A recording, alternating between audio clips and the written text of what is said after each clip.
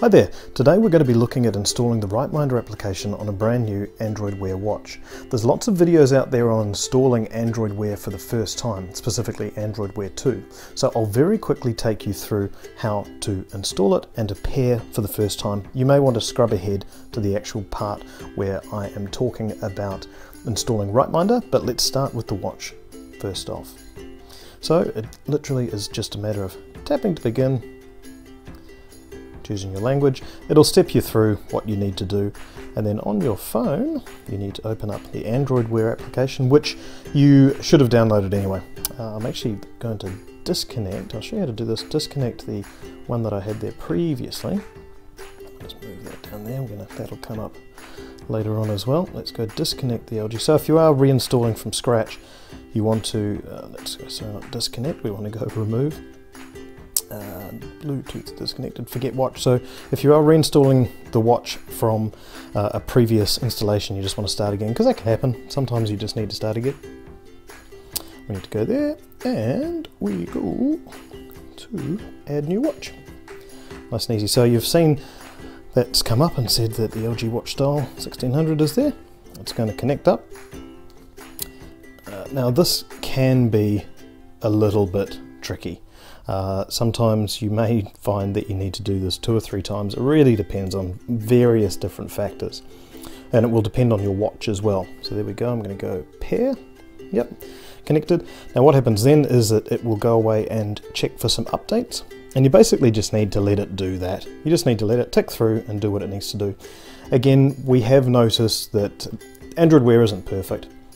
It is certainly getting there. But if you do need to disconnect the phone and disconnect the watch and restart, you may need to do that a couple of times. There's so many variations in software. Generally it's fantastic. You know, there's no challenges with most of the time.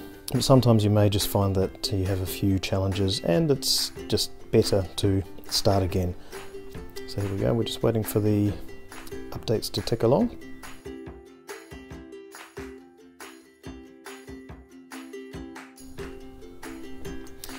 Fantastic, and we're back. So it is asking me to move my accounts over, so we'll do that. It will move your Google accounts over to the watch, and then what happens is that some of your settings may move across. And here we go, let's go copy accounts again. It should probably ask me for a password at some point, so I'll just remove the phone so that I can enter that. Copying accounts. It may have also saved it. Like I say, here we go, it's a password, so let me just take that away and enter my password. And we're back. So there you go, so we're all set. So that is the phone paired with the watch. That didn't take too long. It was relatively easy. So you'll see that now we have the watch and the phone. Now again, funny little things like the watch, it's still ticking away. It's moving the details over, so it can see that the phone is connected to the watch, or the watch is connected to the phone. But there we go, and you're all set. So it is just a case of waiting sometimes, just waiting for it to do its thing and get sorted. Now what you'll probably need to do as a first-time user is to follow the instructions on what you need to do. It's quite handy to do. I've done this 1,000,000 times, but it will keep bugging you to do it until you actually follow the instructions. So now we've got the watch paired. It's Android Wear 2.0, and what we need to now do is go and grab RightMinder from the store. So you may have already downloaded it, but what we'll do is that we'll go through and look, and there you go, it's already searching. We'll get that and install. Downloading. So what it's doing at the moment is it's pulling down the application, and then it will go through and install. Now depending on your phone and internet speed and all the rest, it may take a little bit of time, it may take a lot of time. It's only 15 or so megabytes, so it's not massive, and we'll talk you through the setup process once it has done that, because there's a couple of different tricks, and there's a reason why I've left that. You can see the TC on the screen there, because there is a bit of a trick if you do use Facebook and it has these floating bubbles. Installing, doing its thing, waiting. So that's just ticking away in the background and doing what it needs to do, and obviously showing us what's happened. So then we can go open. Now that would have moved the application icon to your desktop. Now you can, or phone desktop. I find it's easier to move it to down there, so you've got nice easy access to it. So we just put some nice little screens in there of information that you can read, and then we go start. Now creating a new account is nice and easy. I won't take you through that, but there are some screens there. I'm actually going to log in as my user, and then click login and take you through pairing the phone with the watch using RightMinder. So again, just excuse me as I take that away, and we add my information in there, and we're logging in. So when you log in, it will actually ask you for some permissions. Now, if you to accept some permissions rather, if you have this little floating icon up, you will need to get rid of it. Otherwise, RightMinder and any application that it asks for permissions when that's up, it's not a bug, but it's a difficulty. You'll need to drag that down to the X and get any on-screen notifications off the screen. So let's just tick through again, nice bit of information, and then it's going to ask you to allow various different things. Now this is basically so that we can track GPS and send SMSs and all that sort of stuff. So just click through, nice and allow, nice and easy. Now on some watches you will also be asked that it's better, and RightMinder will work better for fall detection if you enable either what's called ambient mode or always on. Most watches will actually put this on by default, but you can find it in the settings, and let's just go through and I'll show you on oh, here we go. So when you actually install RightMinder for the first time, it's going to work out that the watch face which drives RightMinder is actually not installed. So it'll communicate with your watch and go, oi, wait a minute. Now this can be a little bit tricky depending on how long, what's installed on your watch. You can see there it's actually needing to install Google Play. So we'll do that and click down, and it is downloading. Oh, shivers. So there you go. So I've managed to swipe that away. These are the tricks. So you need to make sure that you've got the Google Play installed on the watch so that RightMinder will work. But let's click OK, let's go and get it. Now, depending on where you are in the process, it's automatically going to open up RightMinder. Now you need to make sure that obviously Google Play is installing, and we go yes. If that notification disappears, you can swipe down and find it. It can be a little bit tricky. If you don't do that, then RightMinder will not work. You'll see there, here's an example of the install button missing. So this is exactly what I wanted to show you. So normally there would be an install button which would be on there, but because Google Play was installing and being a bit silly, it hasn't shown up. So what I'll do is I'll just exit out of this. This is good troubleshooting stuff for you to watch. I'll open up the application. Again, RightMinder's gone, wait a minute, the watch face isn't installed. So let's go get it. And we'll open up that, and again it's not there. So what I'm actually going to do is I am going to restart the watch, and hopefully that will trigger, here's my restart, restart's under system. Now it's just restart, not disconnect and reset. That will take us all the way back to 0. We don't want to do that. So these are the little tricks that Android Wear 2 throws us as we go, but at the end of the day, if you persevere, you'll be able to work it out. Sometimes it'll just work perfectly, and that's just software and all the rest. It doesn't necessarily follow too many rules when it comes to setting up different environments, different watches, different phones, but the principles are basically exactly the same. Let's just wait for that to come back to life. What I might do is just go back to 0 again so we can see it there, and if we go back to Android Wear, you'll see that it is just starting to connect. Now what we're wanting to do here is we're actually wanting to install the RightMinder watch face on the watch. Now if you don't have the RightMinder watch face on the watch working, then RightMinder won't be able to work. it requires that so that you can get to it nice and easy, and it's a nice watch face. It looks like a watch face, looks like a watch, and the whole idea of RightMinder is to look like a watch and yet act as something so much more. So we'll just wait for that to start up. Shouldn't take too much longer. It's got some nice animations. There we go. Android Wear We Are Away. Now this is an LG style, which at the moment is on special for 169 US on Amazon, which is very cheap. Alright, let's go back. Food Network's telling me they've done something. That's good, thanks. And Facebook Business. Here you go, you're going to see all my updates. Now let's see if this does what it needs to do this time. You're getting a live demonstration. No, it hasn't, still hasn't done it, so it's alright, we will get there.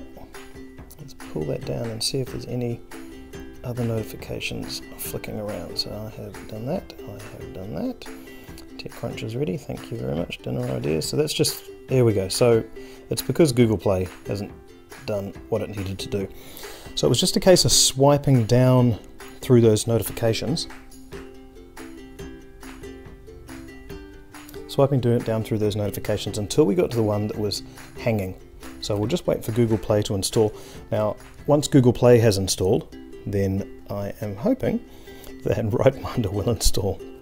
Let's just wait. Now you can keep the screen on just by touching it lightly. Although what we can do is I'll show you how to do the always on screen in a minute. 2 minutes left. It seems to be fluctuating between 2 minutes and 1 minute, which is slightly frustrating. But again, this is the new world when it comes to smart watches. Once you're set up, it's fine.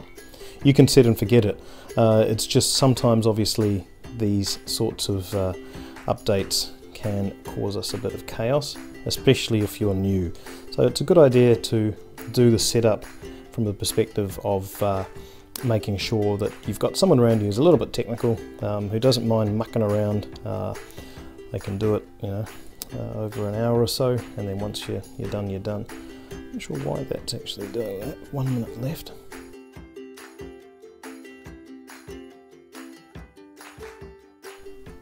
So we're just waiting for Google Play to finish its installation. It seems to be jumping around a little bit all over the place, but we'll let that do its thing. 2 seconds left.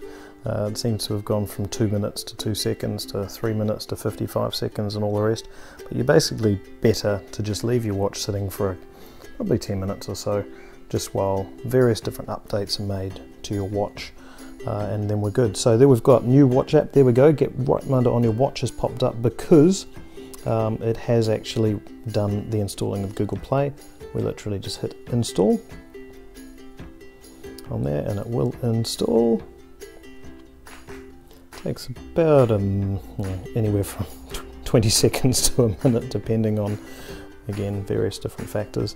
But you just leave your, I actually find it's easier when installing this sort of thing just to actually take the watch off your wrist. Then you can leave it on the table for a little bit, walk away, go and do something, and then come back, and then once it's back, otherwise you might get out of Wi-Fi range or any other sorts of issues can happen rather.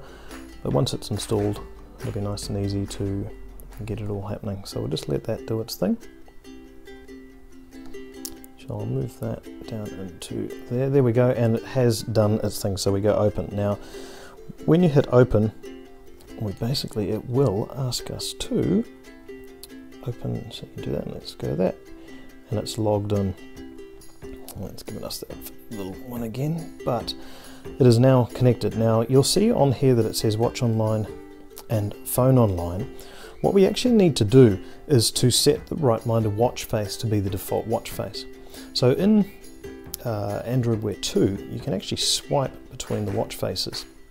So to select RightMinder, we click on, we swipe across. I've selected that one by mistake. Then we go add more watch faces.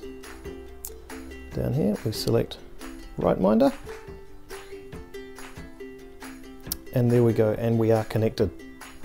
You will also need to allow RightMinder to monitor your vital signs. If you do have a heart detection thing, it just does it automatically anyway, even if the LG style doesn't have one, but it's best to allow that just to make things easier. And there we go, we have RightMinder installed. Now again, like I said before, you need to make sure that you have the watch face on at all times. You can swipe over to other ones, but if you're not on the RightMinder watch face, it won't work. There we go, and as per normal, you can go through and select the notification there and swipe away and back to the watch. If you happen to remove the watch face, like I said before, by mistake or whatever, because it is easier in Android Wear 2 to change your watch face, just occasionally look over, and if you see that the RightMinder watch face is not there, then you just swipe back over and go there. Now, what I was saying before about ambient mode and having always on ready, the LG style actually uses battery really well, and you don't need to have the always on, but if you did need to, you're literally going through there. I'll just go back. So you're swiping down from the top, selecting the little cog, display, adjust the brightness, and select always on screen. Now that is going to impact your battery life. So with the LG style, that means it will go to it'll be bright like that, and then when you cover it, well, after a while, let's go cover. Oops. It's the trials and tribulations of trying to do this on a table. There we go. So it goes to that that thing. But like I say, I actually find that the style in particular, you don't need to have that on at all. And other watches are coming onto the market that are using their battery life really well. You'll get a full day out of it with it like that. And look at, if you need to look at your time, you just flick your wrist and it comes on. So that's how to install it. I'm actually just going to try something else that may help. Let's open up that. So when you open up the application, it works out that your watch is online and connected. If you don't have the watch face installed, let's open up that. It's going to recognize that you don't have the watch face installed, and it will ask you to go and get it. Now that will essentially just open it up on your watch again, and you go open, and we're back, and the watch face just selected over. It's just more of a notification to say, hey, you forgot to do it. So you go through a couple of steps, but the way of opening it up is to just swipe back to it. Excellent, hopefully this video has helped, and good luck with everything to do with your new smartwatch.